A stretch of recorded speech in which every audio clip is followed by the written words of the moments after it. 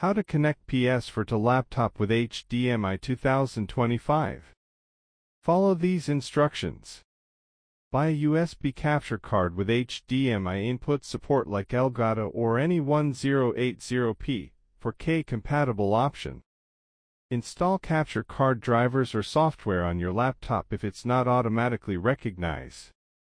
Connect PS4 HDMI out to the HDMI in port of the capture card using a standard HDMI cable. Plug the capture card into your laptop's USB port to transfer video signal to your computer. Launch the capture software, OBS, Elgato Game Capture, etc., on your laptop. Turn on your PS4 and wait for the display to appear in the capture card software window. Use your controller and play while watching your PS4 screen directly on your laptop in real time. Thank you for watching.